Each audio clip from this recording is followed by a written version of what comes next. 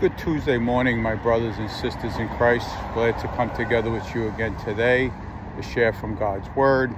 And the thought for the day goes to the book of Acts chapter 24. And as I was going through this chapter of the scriptures, we read of Paul now being brought before a man by the name of Felix. He's kind of like a governor today, a man of authority. He is a wicked man who has a wife by the name of Drusilla, who he took away from her first husband.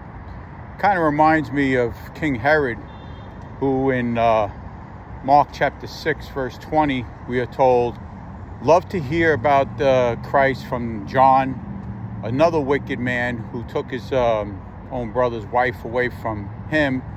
And here we have Felix, just like Herod, had an itchy ear to hear about the word of God, but he wasn't anywhere near a true Christian. He was a man who would bribe his people.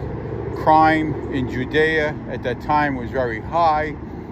But what I got out of this chapter, though, was in Acts chapter 24, verse 16, the Apostle Paul, despite the fact that he's before this man of power, said that he had a clear conscience. And today I wanted to speak about our conscience.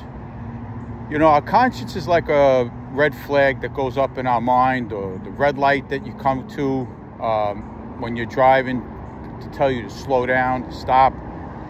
But there comes a time when people can sear their consciences. 1 Timothy chapter 4, verse 2 tells us that little by little, like the frog in the pot of water that gets hotter and hotter, unless you jump out of that pot, eventually you will be fried.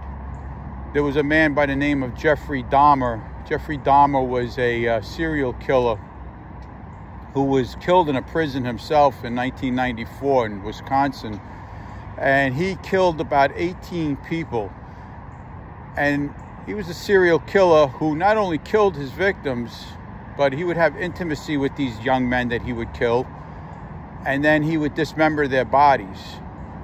The crime scene was gruesome. There were brains inside of a freezer. There was a heart on a stove in a pot when the police came to his apartment. And you could say to yourself, how could somebody do these things? Well, I remember listening to his testimony when he was in prison years ago. And he spoke about how the first killing was very, very hard to do. But he said after the first killing, it became easier and easier to kill again and again and again. And that's how the conscience is. The conscience warns you of something that you're doing is wrong. But if you don't listen to it, your conscience can become seared.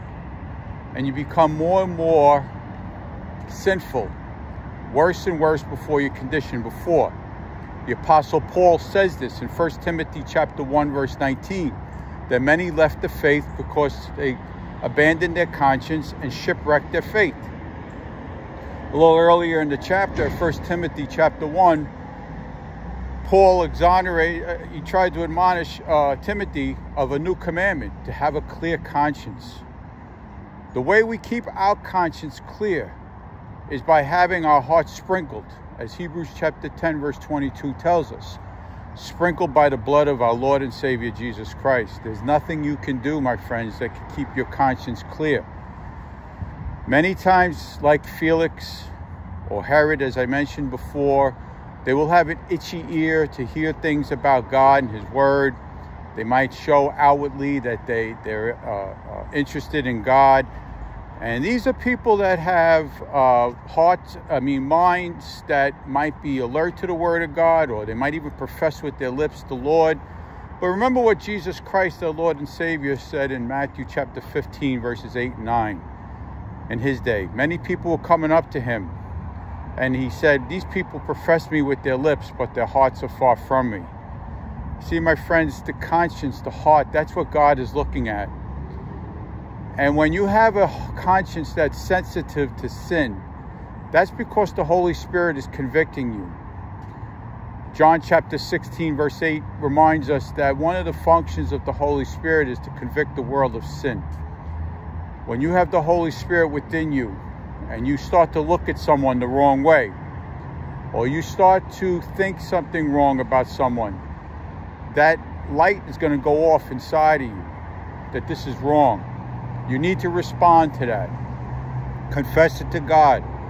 If you've offended someone else, confess it to that person.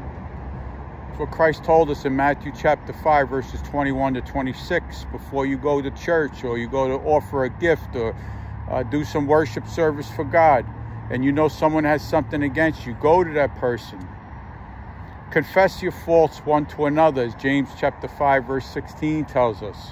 But ultimately, first and foremost, we should confess our sins to God. When we confess our sins to God, this is pleasing to the Lord. But if we try to conceal our sins, as Proverbs chapter 28, verse 13 tells us, we will not prosper. The temptation is, when we do something wrong, is try to appease our conscience. We try to smother and cover up our sins. There's nothing new under the sun. As Ecclesiastes chapter 1, verse 9 tells us, there's nothing new under the sun. Our first parents, Adam and Eve, did the same thing. When they sinned in the Garden of Eden in Genesis chapter 3, verse 6, we read right away the first thing they did in the next two verses, verses 7 and 8, was they tried to cover themselves with fig leaves and hide from the presence of God. And that's what we do with our conscience. We try to smother it. We try to cover it, like when there's a fire. I'm in a wooded area not too far from my house. If there was a little fire in the grass here, you would take a blanket or something and try to smother it. And that's what we try to do with our conscience. But my friends, your sin will find you out.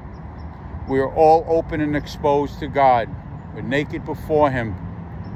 Hebrews chapter 4, verse 13 reminds us of that.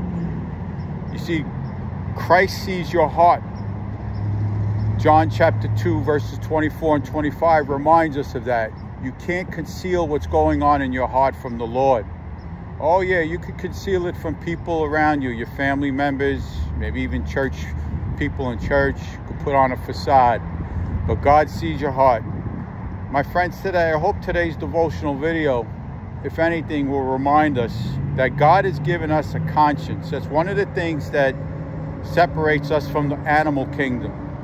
Animals do not have a conscience. They act on instinct. People who were created in the image of God have this conscience inside of them. And as Paul had a clear conscience in his service for God in Acts chapter 24, verse 16, may we too have a clear conscience. As you can hear, about 100 yards from me, there's a whole bunch of cars beeping their horn. And their consciences are not clear because they're rushing, they're impatient, trying to get where they got to go.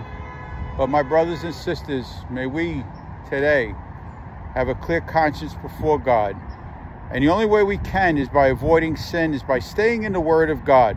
John Bunyan, who was born in 1628, he died in 1688 and wrote the book Pilgrim's Progress, once said that sin will keep you from your Bible, or your Bible will keep you from sin. As we read in Psalm 119, verses 9 to 11, how can one keep themselves pure? How can you have a clear conscience? By staying in the Bible, obeying what God tells us, the written Word of God, but ultimately the living Word of God, Christ himself. Heavenly Father, I thank you for my brothers and sisters in Christ who see this devotional video today. If anyone has a defiled, seared conscience today about something, may they humble themselves and confess it to you and to others if they need to do so. In Jesus' name I pray. God bless you all.